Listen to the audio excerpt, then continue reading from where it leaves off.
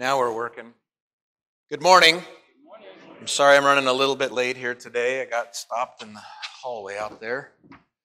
Today we're going to continue our study that we've been working on in Places of the Passion, and we find ourselves today at Pilate's Judgment Hall. And so the theme verse for this particular study is from Matthew 27. They bound him and led him away and delivered him over to Pilate, the governor. We open with prayer. Lord Jesus, although you had done no wrong, you allowed yourself to be unjustly condemned to death, so that we might live. Help us faithfully to confess the truth of your identity and the joy of our salvation, as you bore witness to the truth before Pilate. Lead us to walk with humble and repentant hearts through this Lenten season as we follow you to the cross. Amen. Amen. All right. So, what I want to begin with is Judge Judy. I just wanted to start by maybe having a quick review of some unjust trials that have occurred of late.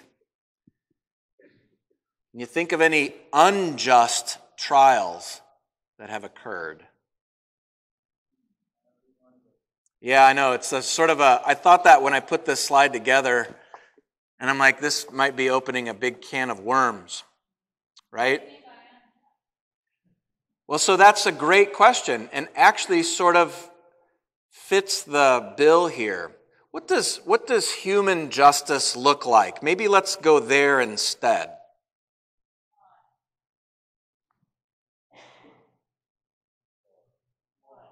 Law? Flawed. Thank you. Sorry, I guess it's time for me to maybe check into hearing aid. You know, this last week, Concordia Plans mailed me something that said, hey, we've added hearing aids to your Concordia plan.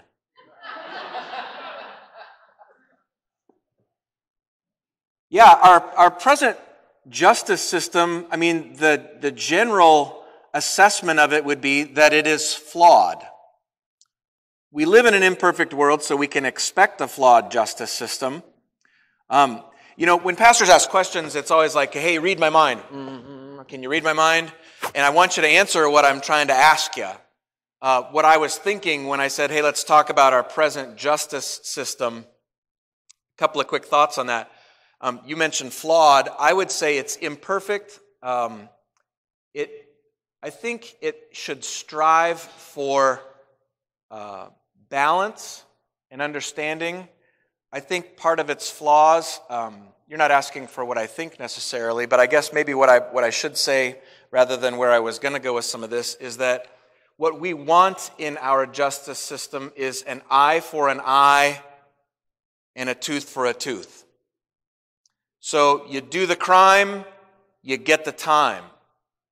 But the problem is, when we look at our justice system today, is that when you bring so many opinions into the mix, everybody has a different opinion about what the crime is.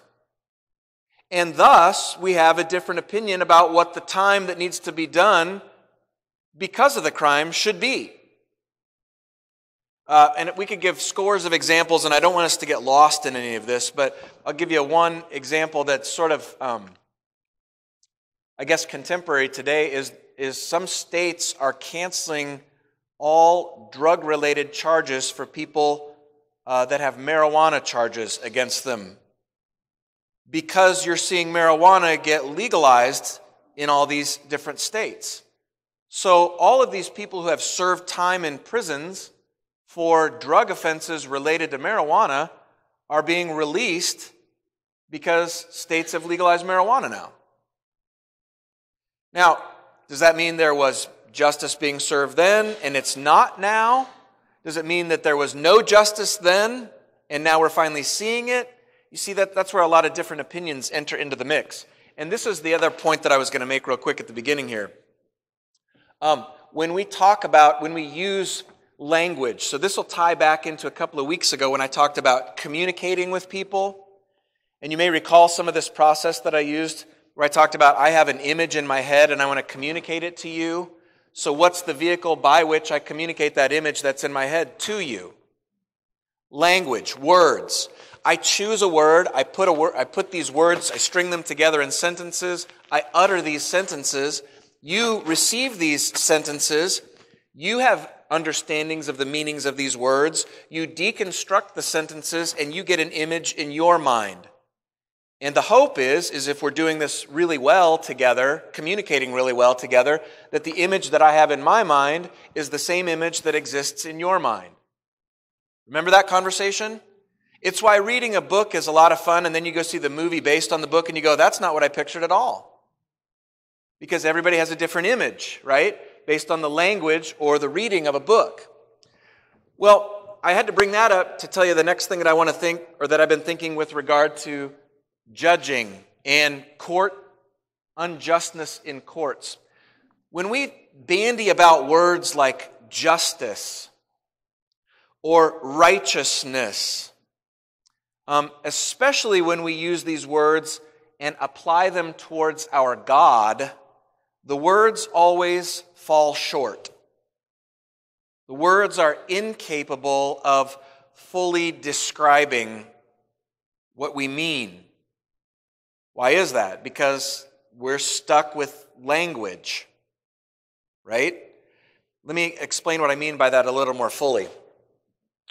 If we say that we have a justice system, I'm not talking about God here, I'm just talking about our justice system. What you acknowledged right away with your response was, our justice system is flawed. But wait a minute, I thought it was supposed to be just, not unjust.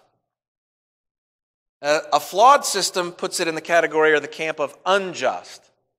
The problem is that the justice system, the court system, the understanding of how things work is a messy business. And it's fraught with difficulty, and the simple answer is sin. Sin has entered in, and it's created a flawed system. So we could talk about like the Derek Chauvin trial, and some people, perhaps former law enforcement gathered in the room or present law enforcement participating over the web. I worked as a state patrol chaplain. I know where troopers and where LEOs stood on the issue. And in fact, I felt an extra degree of compassion for people that were willing to go put their lives on the line on the regular. Every day they dressed up for work could be their last day. And so to err on the side of self-preservation so that I could go home and have dinner with my family and my children at the end of the day after a shift at work, I sort of get that. But the problem is that when self-preservation comes at the expense of an unjust act, and I'm not judging what Chauvin did or not did, since I'm using that example, I was always willing to give more leniency to the law enforcement officer than to the person who is potentially breaking the law. But this side of heaven, we're always going to struggle with that stuff. And that's when we get to talking about God and applying language to God and talking about, well, God is just. Wait a minute. Then why are there little babies born with congenital heart defects? If God is just and righteous and good, why does He allow for bad things? And I don't want to go into that realm either, but right now, we can talk about that. We have before in here. But these are the problems that we have with language being applied towards scenarios or situations, is that the language doesn't always cover the whole thing. And that was much deeper than what we probably would have done if we'd have just asked for a couple of cases with Judge Judy. If you'd have simply said, well, there was a guy who rented a house and his cat peed all over the couch in the house that he rented, and they went on Judge Judy, and Judge Judy didn't rule in favor of the homeowner because she's a cat lover, well, that would be unjust, and that would have sufficed. Moving on. Yeah, how did I go there? This is a statue of Pilate with Jesus. I thought it was kind of a neat picture. We want to read a little bit through here. I'll read this. Pontius Pilate became the prefect or governor of Judea in Palestine in 26 AD. Apparently he governed the province well, but 10 and a half years of his rule were not without controversy. Early in his administration, Pilate brought into Jerusalem troops whose standards bore the image of Emperor Tiberius. The Jews were offended by this display of graven images, and they started a riot, and Pilate was forced to replace the troops with another cohort. Another riot began under Pilate's rule when it was rumored that he had stolen funds from the temple, which he hadn't, to build an aqueduct or water channel into Jerusalem. That particular riot resulted in bloodshed. In still another incident, Pilate dedicated a set of golden shields to the emperor. King Herod demanded that the shields be removed. Governors who ruled unwisely risked being recalled by the emperor, a potentially serious threat to both career and life. Or, if you don't spell check real well like me when I typed this, serious threat to both career and life. So it's not surprising that when facing another potential riot with Jesus, as we read in Matthew 27, Pilate sentenced an innocent man, Jesus of Nazareth, to death by crucifixion. So Pilate would have been put into place by the emperor of Rome. That would have been how he had his jurisdiction over Jerusalem, but we also have the Jewish rulers who were in place in Jerusalem at the time. Pilate would have been in command of the armies, which thereby gave him command over the local Jewish rulers, even though they were the religious rulers of the day. And they had to sort of function together. Okay? So basically what you get with this sort of introductory business here is that Pilate was assigned this task of ruling and needed to do a good job of it, needed to keep things peaceable in his province that he was assigned to govern so that he could retain his position. What does that sound like? Doesn't that sound like our elected officials? Yeah. What I would suggest is that as we continue to consider our democratic process here in the United States, that you remember you are going to have what you consider to be unjust rulers over you. Right? Why is that? Because it's rule by majority, and that's even a question for many. Rule by majority means that you always have to please your constituency. You have to kowtow to the majority. Is the majority always right? No. This is Jesus' prayer in today's gospel reading that we're dealing with. We're going to live in a world that's difficult for us.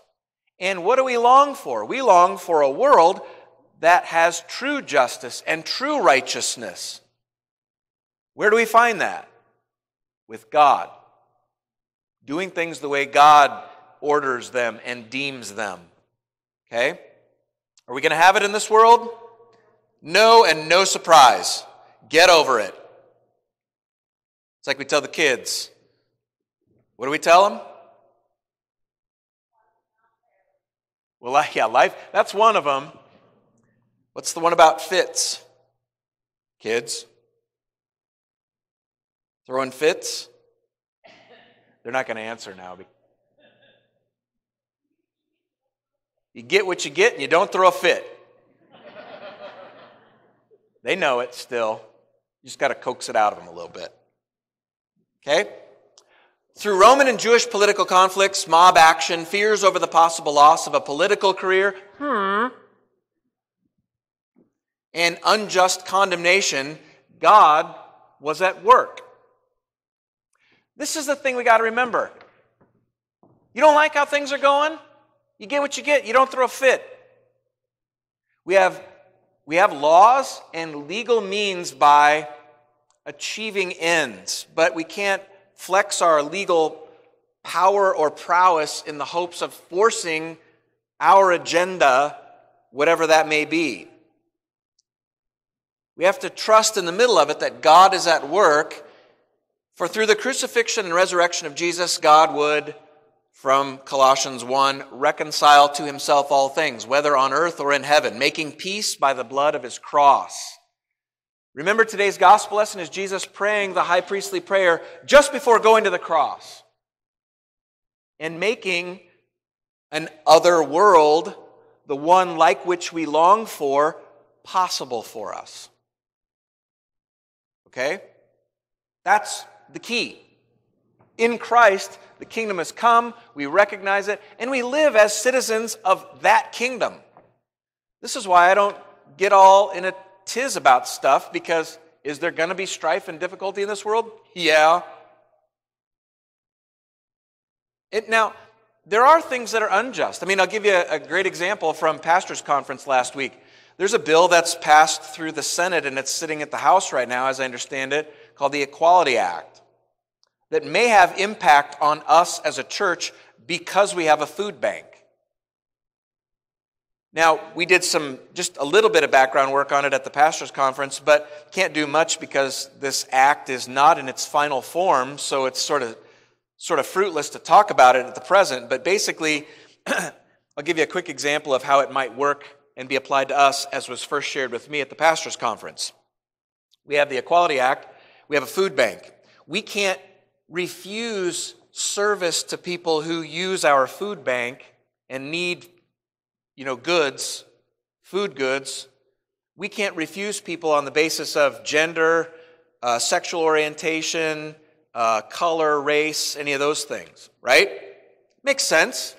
We want to serve everybody that we can through the food bank. But because it's Redeemer Lutheran Food Bank, the laws that govern Redeemer Lutheran Food Bank under the Equality Act then are automatically applicable to us as Redeemer Lutheran Church. See what that means? Now, let's say, for instance, you get a same-sex couple that comes to the church and says, Pastor McReynolds, you're going to marry us. And because you're under the Equality Act, you have to. That doesn't square with our theology. You see? So what do we do in a case like that? That seems unjust to us, because that's telling our religion, telling our faith, telling our church body what we have to do. We have legal means, and we're exercising legal means to fight the present form of the Equality Act. But these are the challenges that we operate under today, right? We live in a society that is, I always say you can't legislate stupidity. That's what we try and do. So anyway, better get off my soapbox and get back on track. Yes. Yes. Ron. I was just going to say that you can't legislate morality, and that's a constant battle with Christians, at least this system, because I see stupid stuff like you're talking about right now. You try to cover each and every basis, and then they come with a word for it, unplanned events or something along those lines. They make a law, and then they just go far enough down the line, and now it's... Yeah. Now we got to change that law to make, and then now we got to change it again. Unintended consequences. Yeah. Yeah, Ron says, you can't legislate morality, because every time you create a new law, then you add problems down the line that you hadn't considered at the time of the writing of the law, which leaves us with unintended consequences of said law. And see, this is why the law has been superseded by the gospel. See where I went with that? Jesus, the gospel, the world that he exposes to us, God's world, is the one that we fix our eyes on. And we wait for it, as St. Paul writes in Romans 8, with hope. Right? Eager anticipation and hope. So, a little slide, what is truth? We're going to get that very familiar story. Luke 23. Then the whole company of them arose, brought Jesus before Pilate. They began to accuse him, saying, "We found this man misleading our nation and forbidding us to give tribute to Caesar, and saying that he himself is Christ, a king." And Pilate asked him, "Are you king of the Jews?" And he answered him, "You have said so." Then Pilate said to the chief priests and the crowds, "I find no guilt in this man." But they were urgent, saying, "He stirs up the people, teaching throughout all Judea from Galilee, even to this place." So, question on the basis of that. What are the accusations brought against Jesus? I'll back up so we have it in front of us. What are the accusations? Yeah, so we found this man misleading our nation and forbidding us to give tribute to Caesar. Now, the claim that he was God, that accusation was brought before the Sanhedrin. That's the argument against Jesus at that particular trial, because that would have had the most resonance with the Sanhedrin, because now he's blaspheming to the religious leaders, claiming to be God. Pilate could give a hoot about that. What's the argument here? It does say he's claiming to be Christ, a king, but this is the real argument. He's failing to give tribute to Caesar, and he's claiming kingship. Who's the real king in Pilate's world? Caesar is. The emperor of Rome is, because they're the ones who've exerted the military power over Jerusalem, over Judea. Right? So, and in order of that, emperor of Rome, Pilate as his assigned leader of that location. They could care less if he claimed to be God. But if you're claiming to be a king who has territorial reign over what the emperor or the empire of Rome has already conquered, then get ready to face the Roman army. You with me? That's the claim. So you're right, they did say that, but that wouldn't have been the charge that would have been, would have piqued Pilate's interest, to put it in that way. What would have piqued Pilate's interest is that he's claiming to be a king. So that's why you see the question that he asked him in return. Are you the king of the Jews? This is what I find sort of interesting in this passage, given what I just told you. Jesus says, you've said so. Pilate said to the chief priests and the crowds, what? I find no guilt. Wait a minute. He just said, sorta. You see, that's what's interesting about Jesus' answer. Did Jesus himself say he was a king? No, he said, Pilate, you have said so. Sort of a slick way of getting around it. I probably wouldn't manage well in that court. I'm not the sharpest tool in the shed. But Jesus is God, and Jesus knew the right answer to give. And the fact, I think that's what's connected to Jesus' response there. Pilate's response there. Jesus said, you've said so. I didn't say it. And so Pilate, I find no guilt in this man. You tracking on that? Okay. We're going to look at two more passages, Matthew 27. So that was the Lucan version, just by the way. Someday, maybe, I don't know, if I start it, we'll never finish it. Like I'll work until my retirement. But someday, maybe I'll take you down the path that I did with the mission church that we did so long ago, where we did a parallel study of the Gospels. Because you got 4 different Gospels, Matthew, Mark, Luke, and John, all of which contain some similarity, some differences. And it's kind of fun to read through the chronological parallels of the Gospels together. So we've read it in Luke here. Now we're going to go see it. How does Matthew tell the story? Because it's going to look a little different.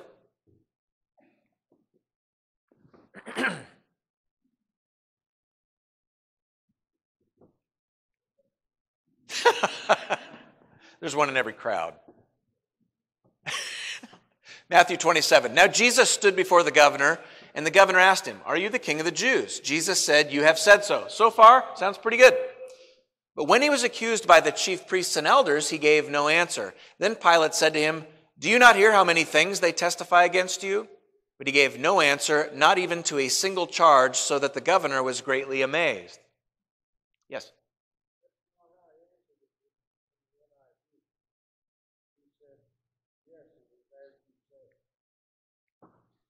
Jim says that's not how the NIV reads. This is the ESV that we're looking at. He says, yes, it is as you say.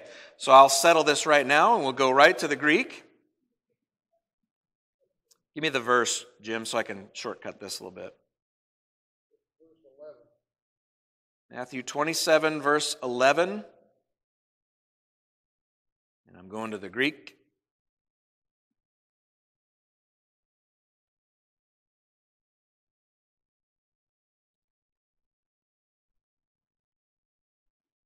The affirmative yes is not a part of the Greek. Here's the reason they do this. You're seeing right there, remember when we started all these Bible studies and I talked about the Word, we did the whole study on the Word, and I said everything that we have nowadays is a translation. When I was in seminary, when we'd have to translate a Greek text into English, If we sort of mangled it a little bit, our professors would say, oh, you really NIV'd that one. Here's the thing with the NIV that we talked about before, but I'll give you a quick reminder of. If you read the translator's preface at the beginning of the NIV, the goal of the committee that translated the Greek into what you now know of as the NIV had a goal of making it a very readable, easily flowing prose version of the Bible. In doing so, they took some creative license. The Greek, you can't make mistakes. It is what it is. So when you look at the Greek where I say it doesn't say Jesus acknowledged and says yes, there is no time in the Greek where Jesus said, yes, I am. He didn't acknowledge it.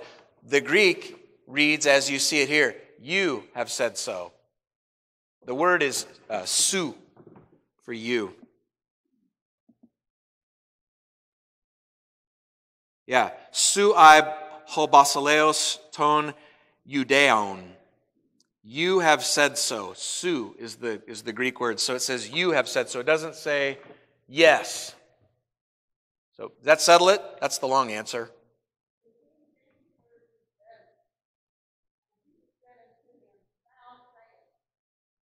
Yeah, su.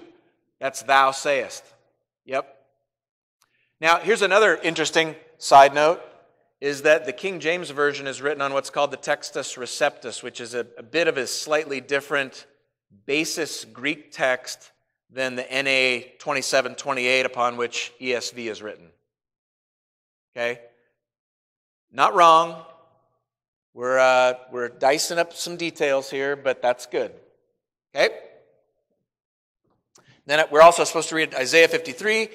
You know this one, he was oppressed, afflicted, yet opened not his mouth. So let me ask you, before I read on, I'll finish this. Like a lamb that's led to the slaughter and a sheep that's before its shears is silent, so he opened not his mouth. By oppression and judgment he was taken away. And as for his generation, who considered that he was cut off out of the land of the living, stricken for the transgressions of my people? Matthew's version looks different than Luke's version of the story because what's the detail Matthew gives us in his version that Luke didn't?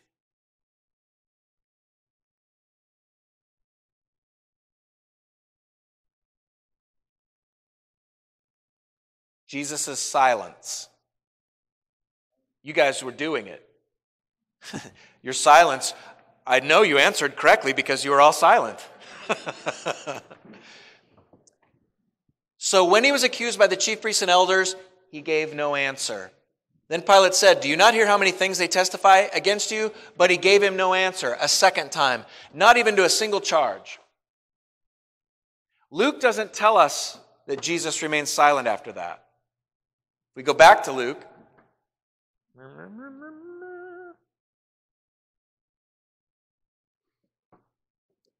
So Luke says, Pilate asked him, are you the king of the Jews? Jesus answered, you've said so. Then Pilate said to the chief priests and crowds, I find no guilt. They were urgent. He stirs up the people, teaching throughout Judea, even from Galilee to this place. Not a word about Jesus remaining silent. I'm going to clue you in. This is not in the study. This is just because I know that this is going on here. I've told you this before. I'll keep telling you this all the time because I'll forget who I told it to, so I just keep telling you. And then I repeat myself, and then eventually you guys get it like I got it. Okay? Matthew, amongst scholarly circles, is often considered to have been one time a rabbi, a teacher of the people of Israel.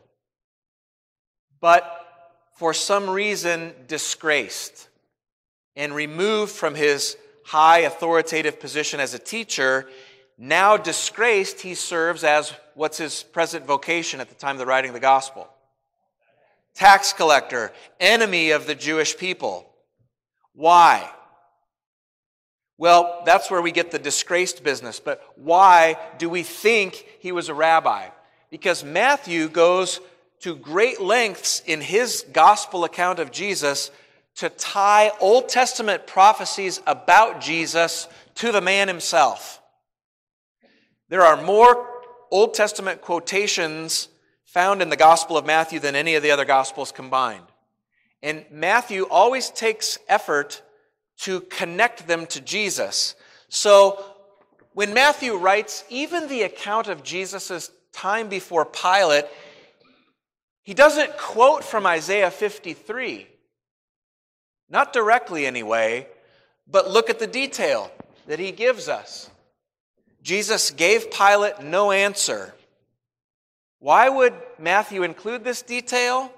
Because Matthew knew Isaiah, the prophet. And Matthew knew that the one who was the Christ, Isaiah wrote about him and said he was oppressed, he was afflicted, he opened not his mouth. Does that mean Jesus was actually silent before Pilate? I think so. And I think Matthew had the presence of mind, guided by God's Holy Spirit, and his training to make that connection, subtle as it may be. Any of you I don't have my study Bible open. Any of you have a study Bible open looking at the Matthew text where it says, he gave him no answer? That'd be verse 14. Look in the margin and see, does it have a cross-reference to Isaiah 53?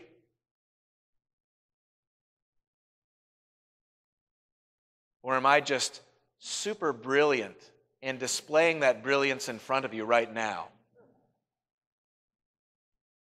Someone's going to say, no, it's there. Okay, nobody's calling it out, so I'll check it. You're afraid to tell me that I'm not brilliant, aren't you? Don't be afraid. Everybody tells me, yeah, how did I know? That fourth of the room over there would be quick to remind me that I am not brilliant. Matthew 27:14. Patsy, I didn't mean to include you with that crew. I know you think I'm brilliant, Patsy. I'm kidding. There are no verse notes on verse 14.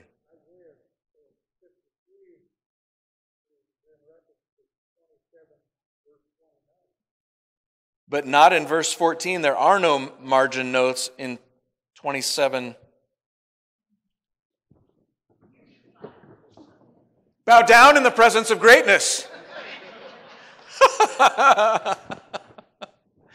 I take that back. He must increase, I must decrease. What's the big deal here? It's about Jesus as the fulfillment of Isaiah's prophecy as taught by Matthew subtly and only repeated by dumb old Pastor McReynolds. There you go. How does Jesus fulfill Isaiah's prophecy? We've been talking about that. His silence, right? He's silent before his accuser. How are the accusations in Pilate's judgment hall different? We kind of talked about that a little bit too. Different charges. He's claiming to be a king rather in Pilate's judgment hall versus the judgment that was brought against him with the Sanhedrin, which was he's claiming to be God. Two different charges. Now, isn't that the definition of an unjust trial? They already knew what their outcome was going to be. But they're altering. One of my former pastor colleagues back in the Nebraska district used to say this: no lawyer will ask a question in court that he doesn't already know the answer to. So you ask a question that you know the answer to, you can lead where you want to go. That's like pastor asking you guys, read my mind. I'm not a lawyer, okay? But I stayed at a Holiday Inn this last week. I'm not a lawyer, but I know the question to ask, and they knew the questions to ask because that would lead the conclusion of the courts, the separate courts, to arrive at the same conclusion, which was this man is deserving of death. Okay? So why are these new charges more effective? We've talked about that. Why would Pilate be concerned about the fact that Jesus' teachings were stirring up the people?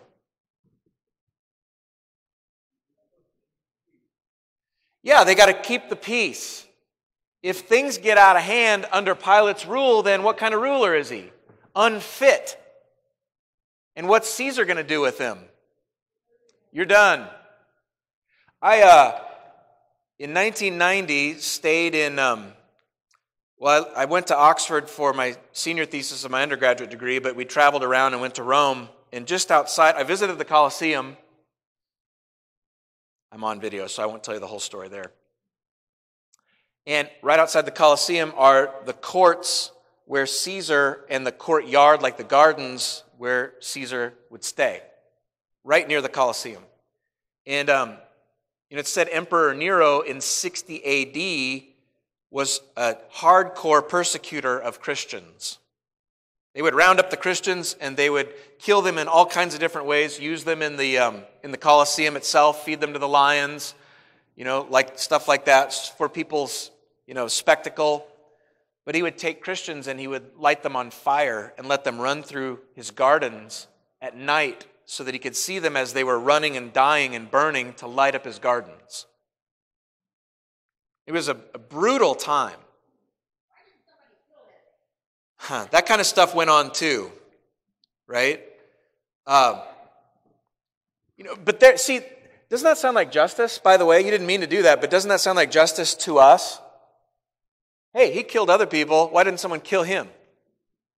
But in the midst of all this, there's some really cool things that came out of it. Like one of the first readings I did in a Christian history class at seminary was written by a young woman named Perpetua.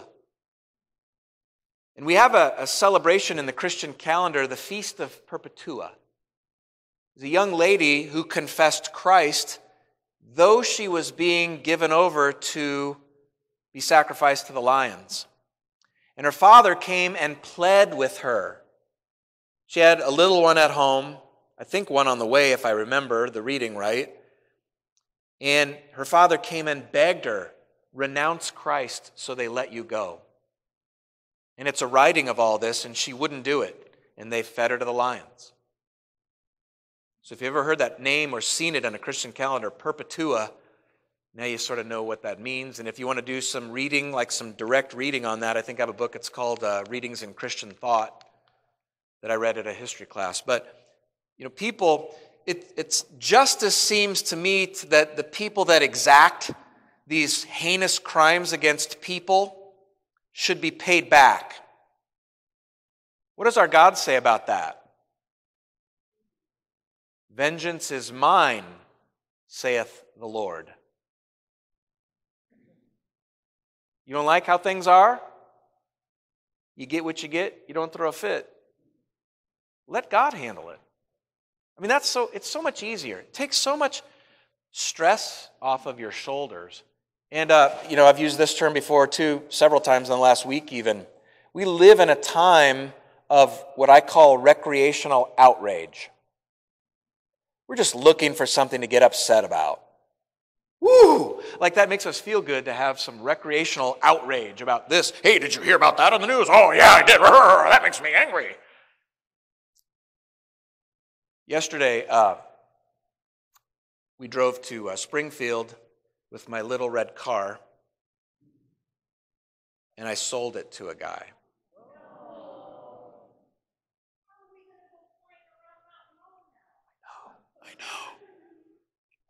I know. But in the last 20 minutes while I was in the car, we stopped at Bed Bath & Beyond. Amy was in the van beside me, and we drove from there to go meet the guy at a Brahms. He wanted a burger there. He likes burgers. And we're driving across the intersection, and Amy didn't see this, nor did the kids, because they were up in front of me. And she had gotten into the turn lane to take a right turn, and I was in the go-through straight lane, and she was supposed to be in the go-through straight lane, so she was sitting in the turn lane with her right turn signal to cut back in front of me, and I stayed back so she could cut back in front of me. Remember this? The light for the arrow for her to turn turned, and the light for me turned. My line of traffic hadn't moved yet. Her line of traffic was moving, and the guy who was right next to me, behind her, so there I was in my little red car. What do you suppose I did? This was the look on my face. And I'm like, what? That's what I did. And then he turned and he said, what? And then he said, go Big Red, you're number one. That's not what he said, but he said it to me. He told me I was number one. But I was angry about it. I mean, look at that, how quickly we get angry, and I want to follow him around the corner instead of following my wife, and I can still catch up to her and meet her at Brahms and still get the car sold. I had one last hurrah where you can't follow me by the car anymore, buddy. But we get that way. You know, we're outraged. Things are bad. We want to be angry. This guy wanted to be angry at me, and in the instant, I wanted to be angry at him because, and what's the big deal? We're just driving. Who cares? But I want to be outraged in this moment. Yeah, and it can get people in trouble doing stuff like that. Back on track. This is an interesting mural that was uncovered archaeologically, this piece of art that I found. You see what's going on in this? This is terrible, isn't it? It's like they're flinging a baby here. This is Pilate. This is why can't I come up with the word? You know, where they take little tiles. Some of the artists, help me, Joyce. They take the tiles. Mosaic, thank you. Holy cow. I got to get my words moving again. It's a mosaic that was uncovered archaeologically that shows this, that depicts this scene with Pilate ruling.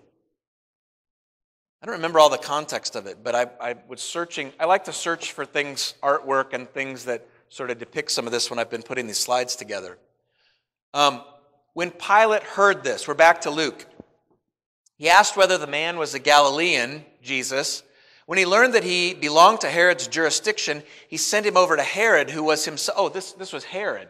That was King Herod on the right there in his court. Because I just searched King Herod, and this is the image that was portrayed that had been found in antiquity of King Herod there on the right.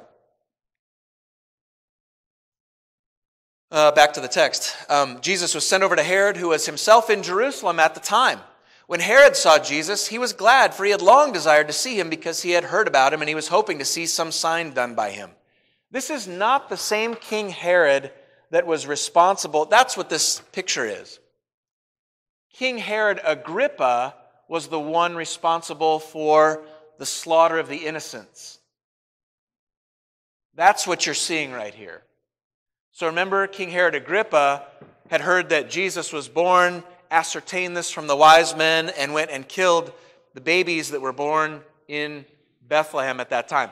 It's thought to be between 6 and a dozen, just given the numbers of people that lived in the area at that time. But that's also a commemoration in the Christian calendar, is the slaughter of the innocents.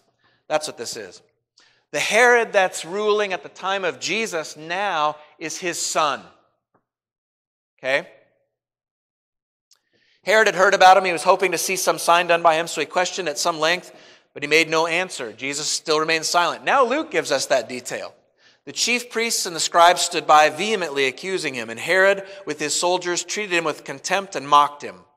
Then, arraying him in splendid clothing, he sent him back to Pilate, and Herod and Pilate became friends with each other that very day. For before this, they had been at enmity with one another.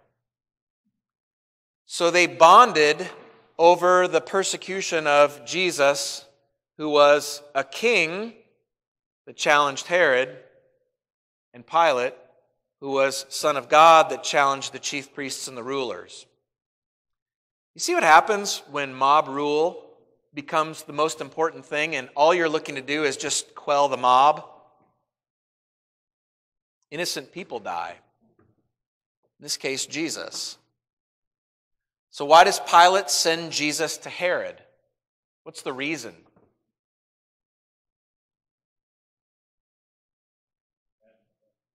I'm sorry. He wants to wash his hands of him. I'm sorry, I'm just having trouble hearing it when it's more than once. I asked for the questions to be answered, you answer them, and then I can't hold my end of the bargain up. Sorry. Yeah, he wants to take care of it. I find no guilt in this man. I'm washing my hands. Maybe you'll find something wrong here that you can rule against. And Herod, have you guys seen The Passion of the Christ, Mel Gibson's version of this? I like how Herod is portrayed in that. A little bit kind of crazy, you know? And he wants Jesus to perform some tricks for him and stuff. You know, I think it sort of fits what we know about him from antiquity, what's been recorded about him. This is Herod Antipas, son of Herod the Great. I got him backwards. Who ordered the slaughter of the infants of Bethlehem at the time of Jesus' birth. What had Herod once thought of Jesus? We're going to look at Matthew 14, verses 1 and 2. At that time, Herod the Tetrarch heard about the fame of Jesus, and he said to his servants, "This is John the Baptist. He's been raised from the dead. That's why these miraculous powers are at work in him." Do you remember the rest of that story? What did Herod the Tetrarch then do with John the Baptist? Cut his head off. So you know the setting of that story is he had taken his brother's wife, and John spoke God's word into that. John said, can't do that. That's an adulterous relationship. Herod, the Tetrarch, didn't take kindly to being told what to do. So after Herodias, his daughter, had danced for him, he was so taken by this that he said, "Ask for anything and it shall be given to you." Herodias, his then wife, said, "Ask for the head of John the Baptist." On a platter. That means it's always going to end well for Christians. Remember that. It's not always going to end well for Christians, guys. We got to remember that. We may be treated what we understand to be unjustly, with difficulty, with trouble in this world, but our Lord has equipped us with eyes on another world, His world, where justice and righteousness reigns and prevails, and He is the king and the ruler over all. And that's what we fix our eyes and our sights on. So what's the result of Jesus' hearing before Herod?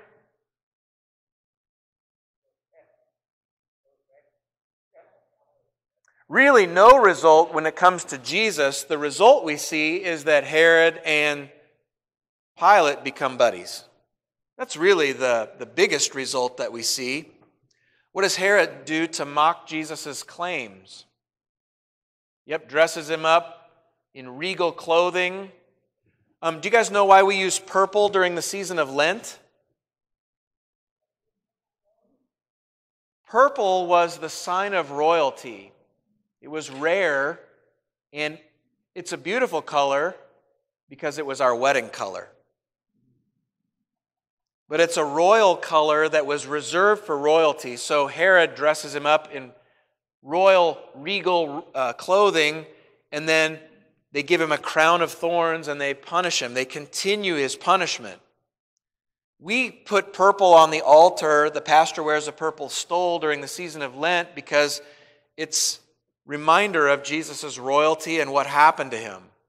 See, that's one of the things I love about our liturgical forms and the things that we do in church that have meaning that goes back sometimes beyond our even capability of understanding it. You know, if we go to a more modern form of worship, sometimes what happens is when you chuck out the bathwater, the baby goes with it. You know? And we're going to do all modern worship, and we're going to sing 7 modern songs, and this guy's going to get up and preach to us in in jeans and a hoodie, and he's just a regular guy like the rest of us. Is that valid? It is. But is that helpful? Possibly. I think we'd be better, this is just me, I think we'd be better equipping people with why do we do the things that we do? Why do we use purple during the season of Lent, a 40-day season of Lent? Because it prepares us for the passion of our Lord, who was put to death after being mocked for being a king, when in reality He is a king. A couple years ago, oh my goodness, why did I look at my watch? I'd better just stop. Let's finish the questions on this one and then we can pick up after this. Jesus once said of Herod, "Go and tell John Fox, behold, I cast out demons and perform cures today and tomorrow, and the third day I finish my course." Luke 12:32. Now Jesus is standing before Herod, the very one he said these words to. Sorry, John, I was just seeing if you're paying attention. Now Jesus is standing right there in front of the guy who was trying to get a hold of him earlier. Right? He's very near the end of his course. Did Jesus know it at the time he said that to Herod? Absolutely he did.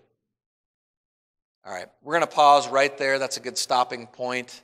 That's Jesus back in front of Pilate, another artwork that we see there. So, all right, any residual questions before we come back? This is why we can't ever get through this stuff, right?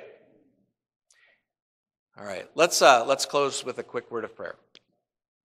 Gracious God, Heavenly Father, we thank you for this day. We thank you for the eyes of faith that you have equipped us with to see through the unjust things of this world. Even as your Son was treated unjustly, Lord, help us to remain faithful like him. Perhaps even, Lord, keeping our own mouths shut in the face of these injustices and enduring them just as your Son endured them, trusting ourselves totally to your protection and care, and understanding, Lord, that you have more, better, and bigger that you have to give to us. It's only on account of Jesus who has won these things for us, and it's in his name that we pray. Amen. Amen. Have a blessed day and week. Look forward to seeing you the next time when we hopefully wrap this one up. We did pretty good today.